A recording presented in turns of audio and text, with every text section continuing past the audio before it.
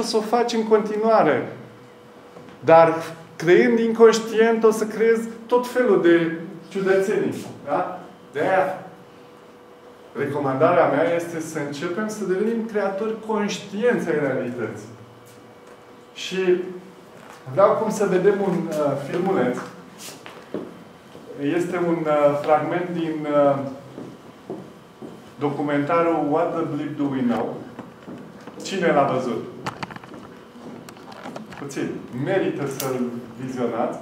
Și aici se prezintă în acest filmuleț exact ideea aceasta că observatorul face ca lucrurile să se materializeze.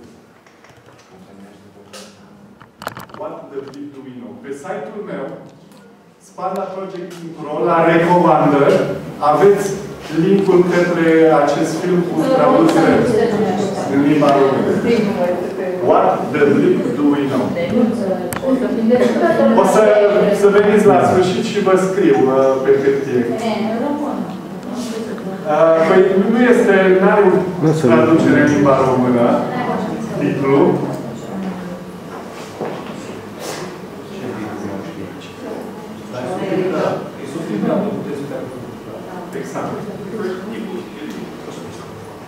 And these experiments, experiments, crude experiments of this kind were first performed almost 50 years ago, or 60 years ago.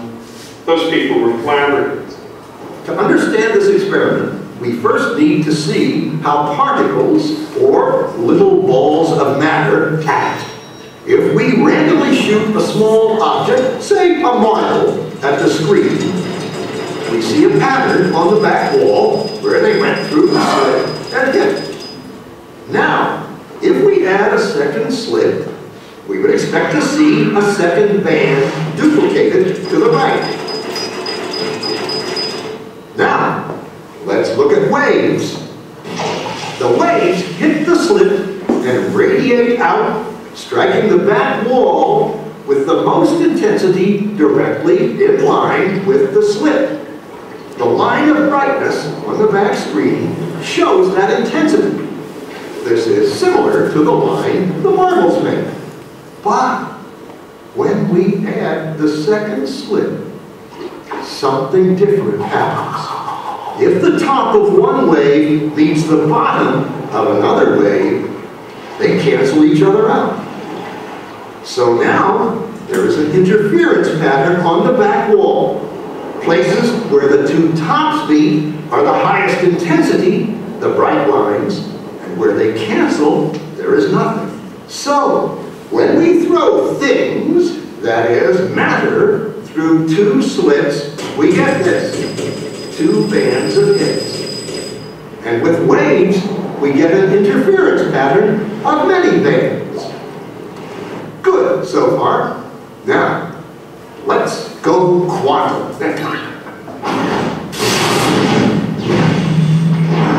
This is just to break down your prejudice that says a particle is a particle. Now you got to understand it's a particle and a wave. An electron is a tiny, tiny bit of matter, like a tiny marble. Let's fire a stream through one slit. It behaves just like the marble, a single band. So, if we shoot these tiny bits through two slits, we should get, like the marbles, two bands. What? An interference pattern. We fired electrons, tiny bits of matter through. But we get a pattern like waves, not like little marbles. How? How could pieces of matter create an interference pattern like a wave? It doesn't make sense. You got to understand it's a particle and a wave. Now that you've taken that leap, let's get one step closer to the reality. It ain't either of those either. And it's both at the same time. But physicists are clever. They thought maybe those little balls are bouncing off each other and creating that pattern. So, they decide to shoot electrons through one at a time. There is no way they can interfere with each other.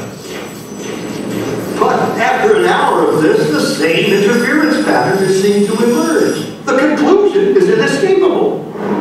The single electron leaves as a particle, becomes a wave of potentials, goes through both slits, and interferes with itself to hit the wall like a particle.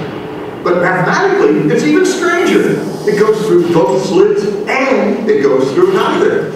And it goes through just one, and it goes through just the other. All of these possibilities are in superposition with each other. We did these experiments, and we got certain results. And in the light of these results, we asked a question of the form, gee, which path could the electron have taken through this two-path apparatus? And if there are two options like that, it's just a matter of standard classical logic, there are four logical possibilities. A, B, both, neither. Okay? Doesn't take neither route. The only thing left to do here is that the whole question of the marital status of the number 5 is a question that can't sensibly be raised. Physicists were completely baffled. All that leaves us with is going this route that we go with the number 5. Oh, I see. Although in this case it's astonishing. With the case of the number 5, it was easy. What this must be telling us is that it somehow fails to make sense even to raise the question in a situation like this. Which route did the particle take? Physicists were completely baffled by this. So they decided to peek and see which slit it actually goes through. They put a measuring device by one slit to see which one it went through and let it fly. But the quantum world is far more mysterious than they could have imagined. When they observed, the electron went back to behaving like a little marble. It produced a pattern of two bands, not an interference pattern of many.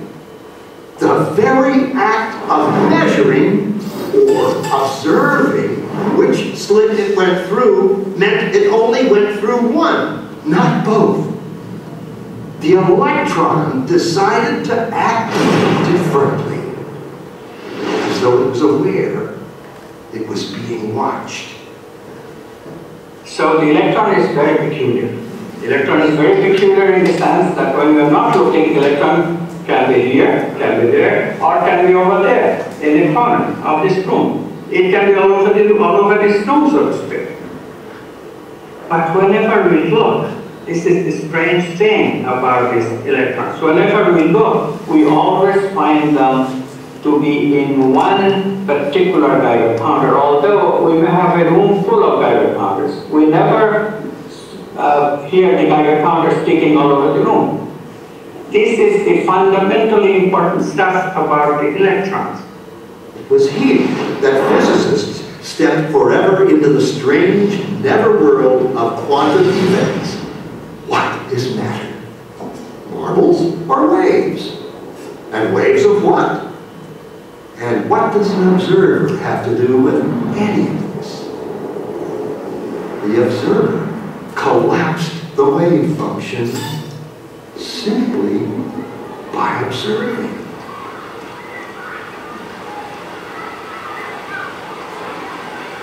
We are always the observer. But sometimes we identify with the event so much so that we even lose the aspect of the observer. That's why the materialist gets totally lost and thinks that we could do without the observer. The physics data tells us that an object itself is really a simplification for what we call out there. One is particularly when we're looking at atomic and subatomic particles, or atomic and subatomic matter in any form. What we find is how we go to look at it, what we choose to examine it with, actually changes the properties of what we observe to be out there. Is this the observer, and which is so intricate to understanding the wacky, weird world of quantum particles and how they react?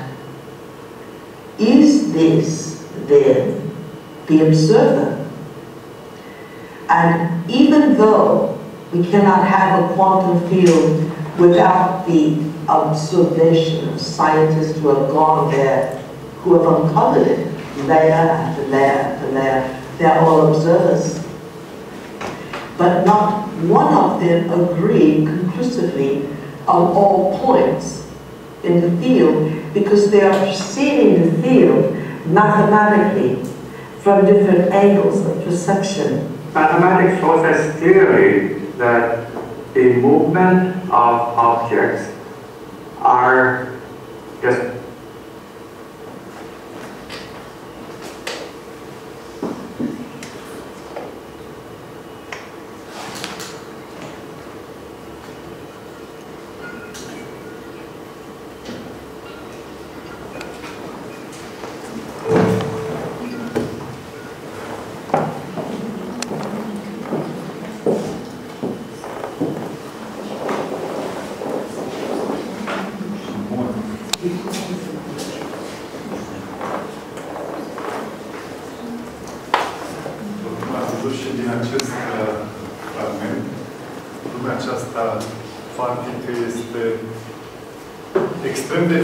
și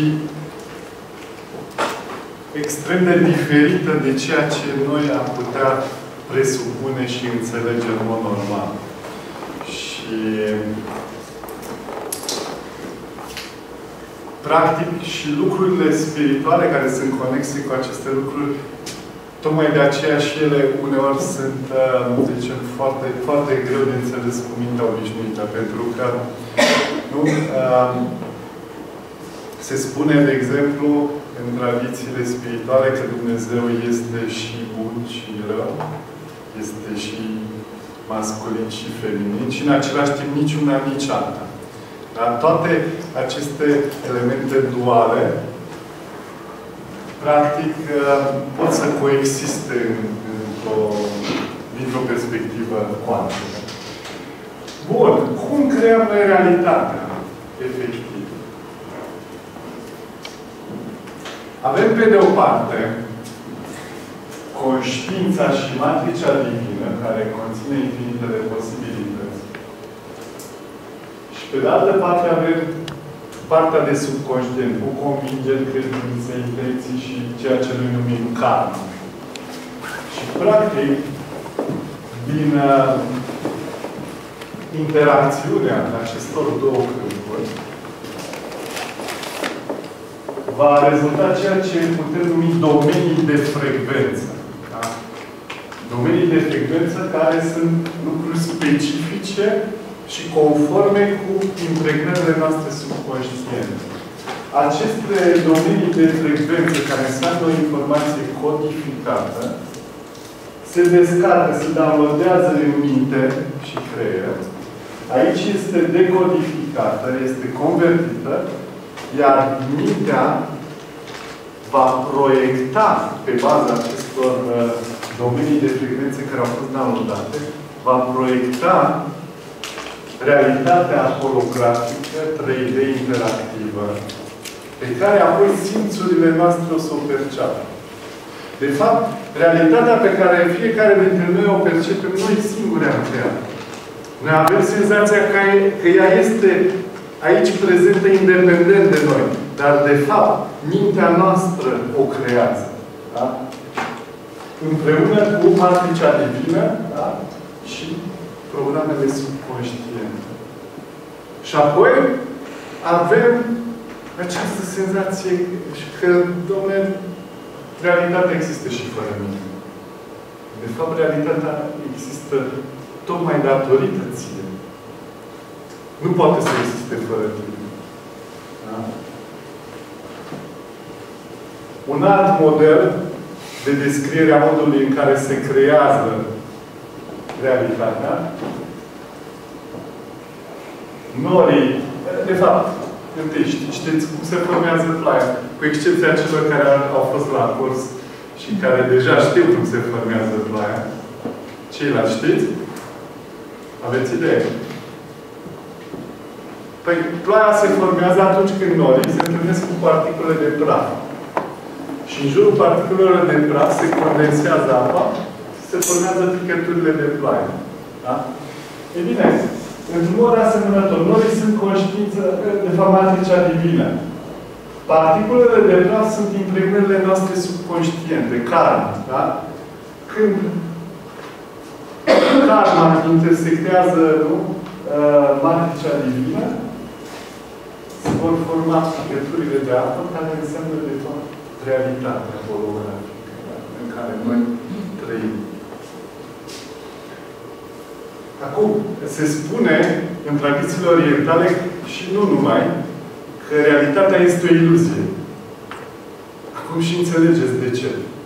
Pentru că, de fapt, ea este doar o hologramă creată de mintea noastră. Da? Iar faptul că noi, de exemplu, percepem acest scaun ca fiind solid, este doar pentru că noi credem că este solid. Podeaua aceasta este solidă doar pentru că în programele subconștiente pe care le am, în credințele mele, aceasta este solidă. Dar dacă, de exemplu, în sistemul meu de credință, acest perete nu este solid și aș crede că el este exact ce este, adică energie, spațiu gol, aș trece prin el fără probleme. Da? Dar credința mea îl face solid. Credința mea îl face real. El este într-un anumit fel real. Da? Deci, realitatea nu e o iluzie la modul absolut, ci este o iluzie pentru că nu e ceea ce credem noi că este. Este altceva. Da? Dar în momentul în care înțelegi ce este și mai conștientizezi și substratul, atunci lucrurile sunt în regulă. Se pune întrebarea, de ce creăm noi această hologramă? Care e rolul ei?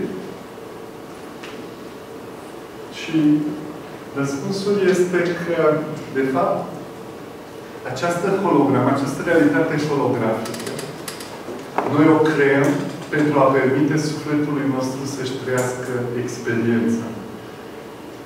Pentru că, de fapt, Dumnezeu se cunoaște pe sine prin intermediul spiritelor încarnate care trăiesc experiențe și, practic, transmit înapoi spre Dumnezeu experiența respectivă. Iar fiecare dintre noi ne creăm realitatea necesară pentru a putea noi să avem acele experiențe cele mai potrivite pentru ca noi să evoluăm, să ne transformăm.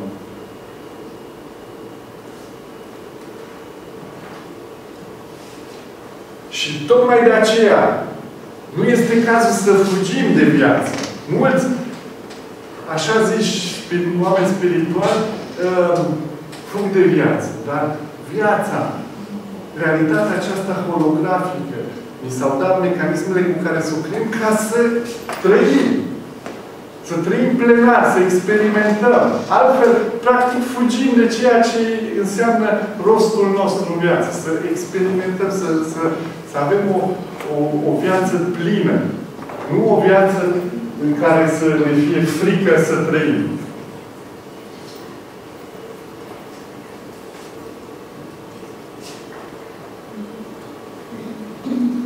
Epigenetică, de epigenetica a auzit cineva?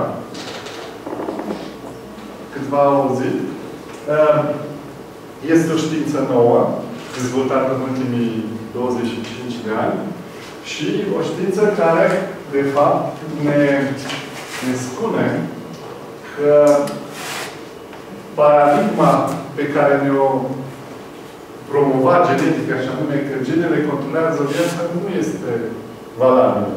Noua paradigmă spune că mediul controlează genele înainte ca genele să controleze viața. Iar mediul ce înseamnă? Mediul înseamnă gânduri, credințe, convingeri, obișnuiri, dietă, sentimente, atitudini, percepții, suplimentație, factori de stres, mediul extern, propriu-zis. Deci toate acestea înseamnă mediul. Toate aceste lucruri controlează genele. Da? Influențează modul în care funcționează genele. Și sunt lucruri asupra cărora putem acționa în mod direct. Depinde de noi.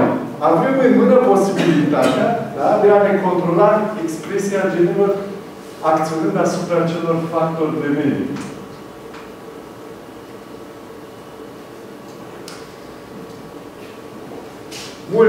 majoritatea dintre noi nu am fost confruntați sistematic cu materialismul, mai ales în comunism. Acolo aceasta a fost doctrina fundamentală. De fapt, ce spune materialismul din punct de vedere spiritual? Se spune că, de fapt, conștiința ar fi produsul creierului. Adică creierul nostru produce conștiință, ceea ce este aberant. Lucrurile funcționează invers. Totul este conștiință, pornește de la conștiință și apoi, prin procese de scădere în frecvență, se ajunge până la urmă la ceea ce noi numim materie. Noi, datorită materialismului, spunem că avem un suflet. Dar, de fapt, noi suntem sufletul care are un corp. Înțelegeți? Asta e perspectiva corectă. Suntem un suflet care are un corp. Nu un corp care are un suflet. Noi, conform doctrinei materialiste, considerăm că, de fapt, corpul fizic e axul ființei, dar nu e așa. Sufletul e axul, spiritul e axul ființei. Restul se creează din acest ax. Conștiința noastră se exprimă în trei forme. Pe de o parte, ceea ce numim spiritul divin, sau Tatăl în tradiția creștină, paranormal în tradițiile orientale, sau sinele divin. De asemenea, spiritul sau fiul, atman în tradițiile orientale, este sinele nostru suprem. Da? Și sufletul, care de fapt este exprimarea spiritului în creație. Este o formă limitată a spiritului. Dar tot spiritul e acolo, numai că e într-o formă în care i s-au aplicat niște limitări, fără de care nu ar putea să existe în creație.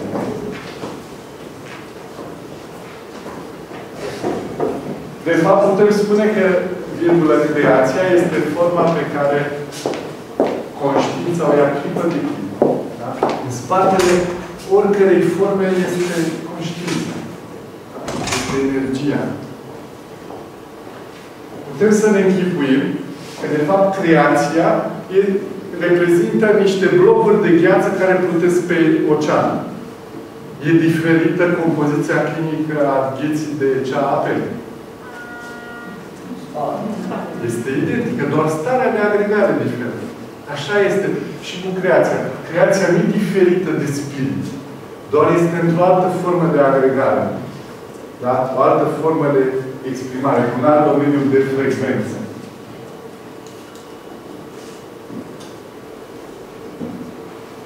În multe, în special în tradițiile orientale, se vorbește de ceea ce se numește Revelarea Sinelui. Da?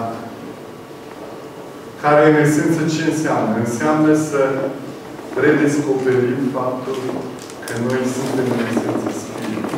Da? Majoritatea uităm de parcursul vieții. Dar e important să știm că noi dintotdeauna suntem și am fost și vom fi sinele. Nici o clipă n-am fost separat. Doar când ne-am conștientizat noi conexiunea aceasta. De fapt, nici măcar nu e o conexiune. Noi suntem Spiritul. Noi aia suntem, cu adevărat. Restul lucrurilor sunt niște tot felul de îmbrăcăminte, tot felul de lucruri care se suprapun peste Spirit. Dar noi suntem Spirit.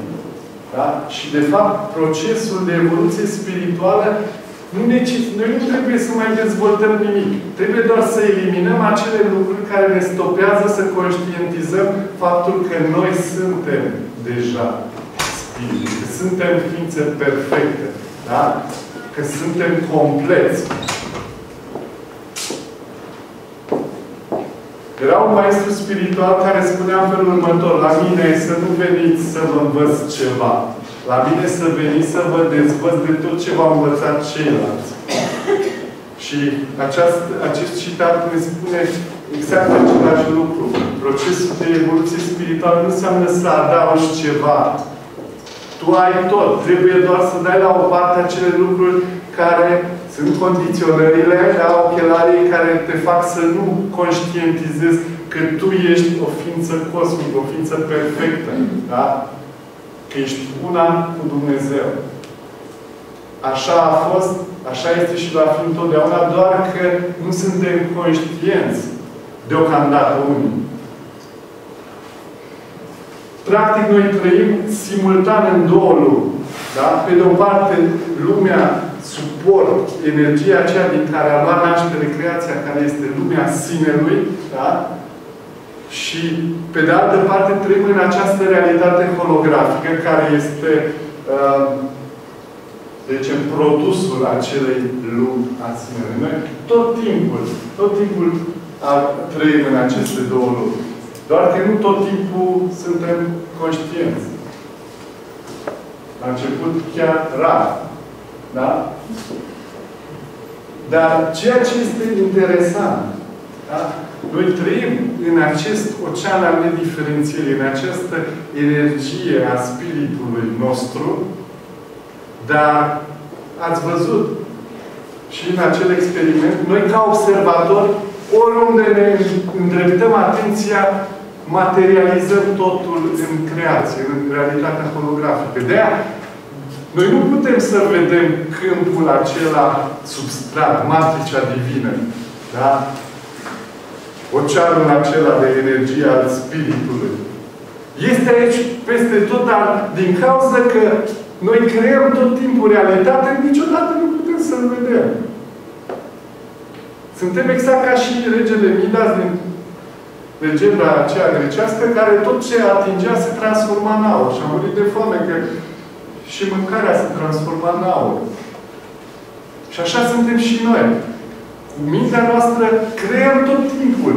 Oriunde ne-am duce, creăm și nu putem să vedem substratul acela ultim, care este spiritul nostru. Da? Dar, totuși, pentru a putea conștientiza sinele, pentru a putea fi acolo, este necesar să transcendem mintea. Să trecem dincolo de minte. De-aia toate tradițiile spirituale ne spun același lucru.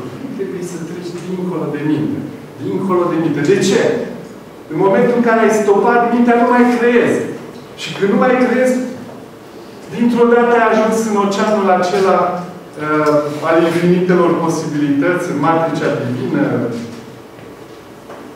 în oceanul de energie a Spiritului. Spuneți-i cum vreți. În Dumnezeu e același lucru. Da? Doar când ne oprim mintea, atunci putem realiza acest lucru. Cât timp mintea este activă, niciodată. Dar absolut niciodată nu vom putea să trăim comuniunea cu Spiritul nostru. De-aia, toate căile spirituale te învață cum să-ți disciplinezi mintea. Mintea, repet, e un creator extraordinar. Tu poți să o folosești să scriezi realitatea pe care ți-o dorești, dar dacă vrei să-ți revelezi sinele, atunci trebuie să o stopezi. Iar după ce ai învățat cum să faci acest lucru, și acest lucru se poate face prin centrul energetic din zona inimii, numită Anahata Chakra, aici poți să trăiești simultan. E singurul loc în care poți să trăiești simultan și în lumea spiritului și în realitatea holografică.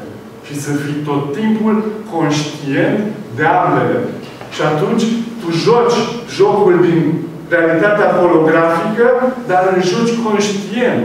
Da, chiar dacă e o iluzie, în aparență o iluzie, nu e nicio problemă. Ăsta e rolul jocului, dar e important să jucăm conștient, fiind tot timpul în conexiune cu substratul nostru esențial, cu sinele nostru.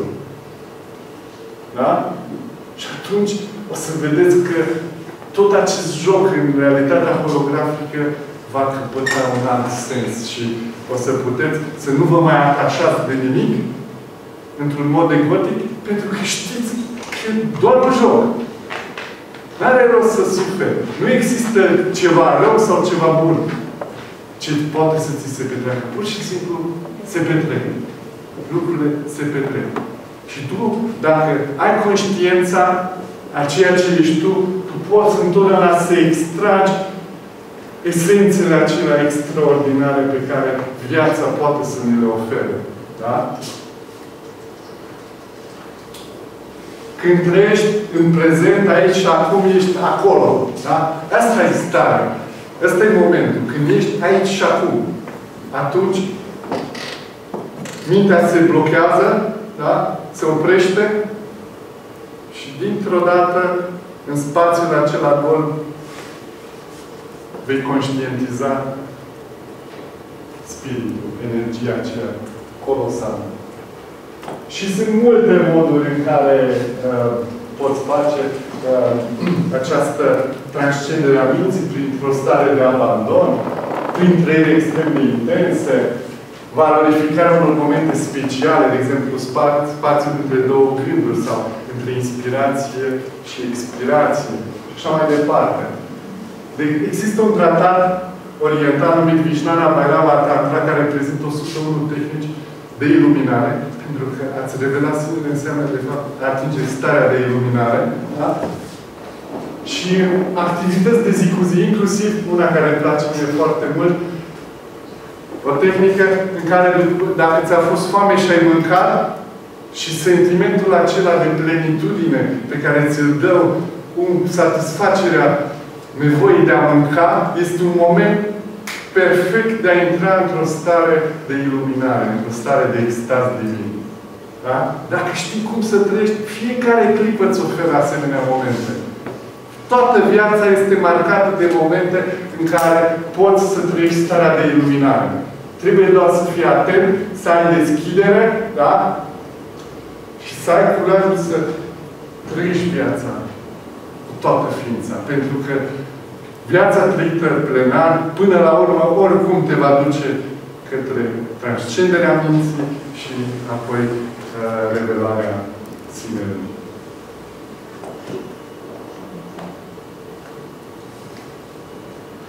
Iar ca ultimă etapă pentru fixarea acestei realizări, este necesară ceea ce se numește trezirea energiei Kundalini. Este energia fundamentală a ființei.